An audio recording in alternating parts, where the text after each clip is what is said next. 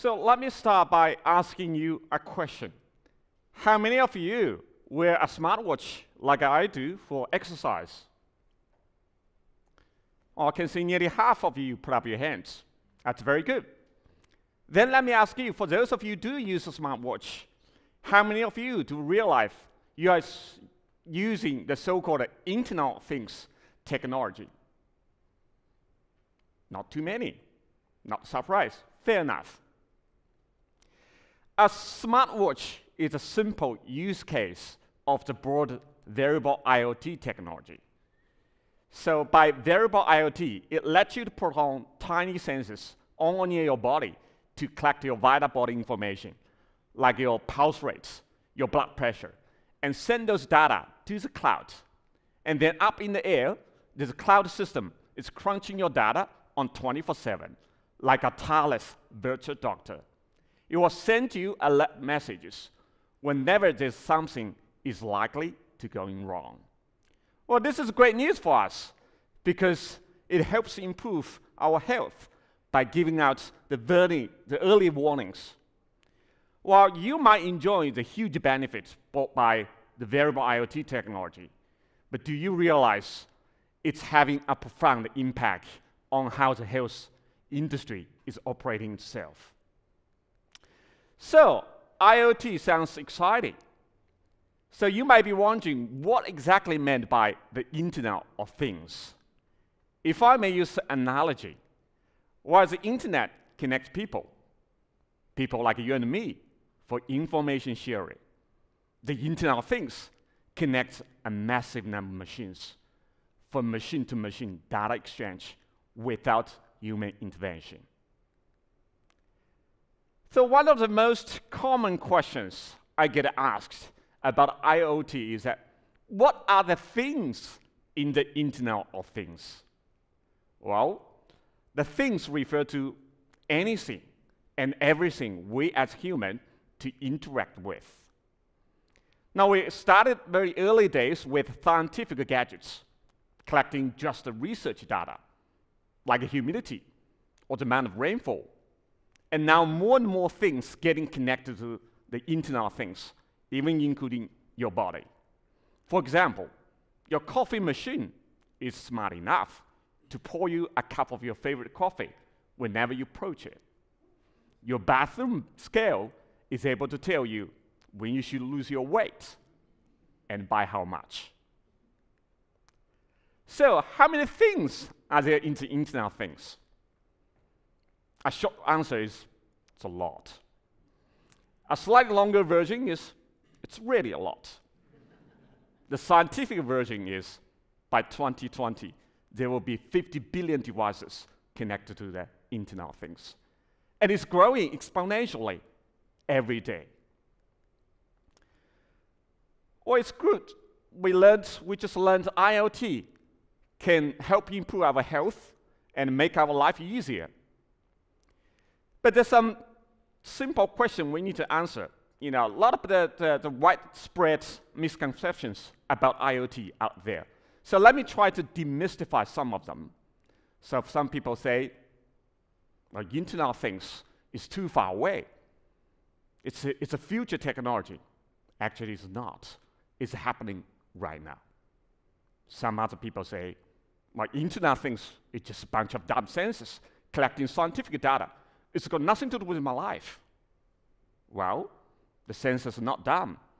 They're intelligent. They can collect your body data and analyze the data and tell you when you should look after yourself. So this is the reason why we can think of IoT as data-driven, three-layer ecosystem. So the bottom layer is the so-called data collection. For almost any physical data out there, there's always a suitable sensor for it. And then second layer is called data communication, because sensors are usually deployed in the field. So we need to transmit the data from where they're first collected to where they will be processed, and that is cloud, most likely. Then here comes the top layer, data analytics. Have you heard people saying, data is king? Data will be the most valuable asset of the modern society. But I would argue data is useless. Data is absolutely useless unless you can make sense out of the data, unless you can turn data into information, knowledge, and insight. And this is the reason why the data analytics is the most valuable part of the IoT ecosystem. Now, we've learned how exciting the IoT technology is. But do you know it can not only improve your health, make your life easier, the Internet of Things technology can be used to help save some of the greatest challenges the world is facing. In Cairns, we are very fortunate to live at the doorstep to the Great Barrier Reef. Some of you, or many of us, have read enough in the newspaper. The climate is changing. The coral is bleaching. The reef is dying. But what if I tell you IoT technology can help save our reefs? It can even help you to become a citizen scientist by giving you access to real-time water quality data so that you can see for yourself how the water quality is impacting on our reef. So to make that happen, we're working on a project in collaboration with Cairns Regional Council. We're building a low-cost, high-resolution IoT network for real-time water quality monitoring at reef's catchment area. So our IoT network is able to collect a variety of water quality data. If someone out there is polluting our reef, we will be able to tell you where they are and when they did it. To educate the public, and particularly the young kids, at James Cook University Office Island Research Station, we even built a classroom right on the reef. So we educate our young kids to enable them to interact with the reef, to help them see through their own eyes and how the water quality is impacting on our reef. And this helps educating our next generation, our younger generation, and how to maintain a good balance between human activities and reef protection. Now let's move away from the reef to the rainforest. Deep in the Daintree National Park, there's a crane has been in operation for nearly 20 years at Daintree Rainforest Observatory. Up in there, the researchers ride on the crane to get a closer look at the tree's canopy. Back on the ground, researchers have developed a large number of sensors to monitor how the rainforest is responding to climate change by measuring things like soil moisture, the diameter of the trees, and how water flow inside the tree. We even have a vision to smarterize the crane. But don't feel frustrated with your vocabulary if you haven't heard the term smarterize, because I just coined it up. The idea is using the latest IoT technology to make the crane smart so that it can automatically collect the tree canopy data and send them wirelessly to the cloud.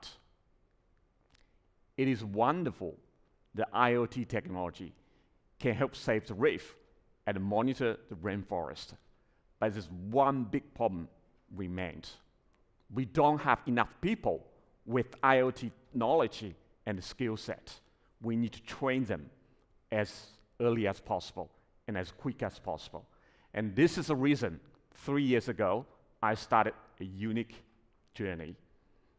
That's when I was offered a prestigious offer by James Cook University as founding professor to lead Australia's first Internet of Things engineering discipline. It was a very exciting offer, but very difficult choice to make. I was having a very stable job, just promoted to a full professorship at my previous university. If I were to take up this offer, both myself and my wife had to resign our jobs and relocate to somewhere 2,000 kilometers away. It was a really tough decision for me to make. But there was one question I kept asking myself. Do I really want to keep doing the same job for the rest of my career? Or do I want to seize this once-in-a-lifetime opportunity to lead the establishment of Australia's first IoT course? I chose the latter. So back in January 2016, I led a team of JCU academics to implement the plan, and we got accredited by Engineer Australia. So officially, we are offering Australia's first Internet of Things course. So I made it.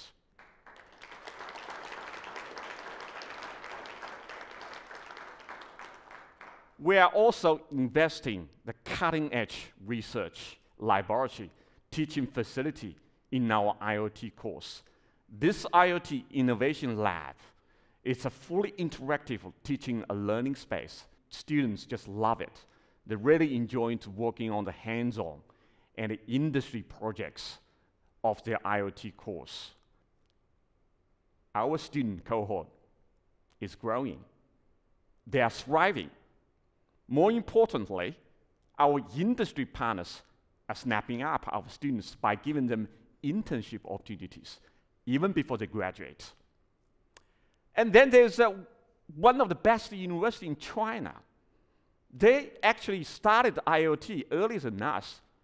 They heard some of the good things we are doing, so they sent a group of exchange students of 30 people to find out what we have done to make this IoT course.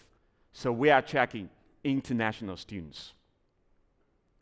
There's one last slide I want to show you, but it's not up there yet. I didn't forget it. It's just you have to wait for one more year to see it, because that's when we'll be graduating Australia's first batch of IoT engineers.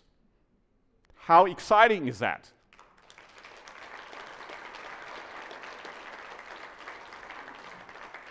I can't wait.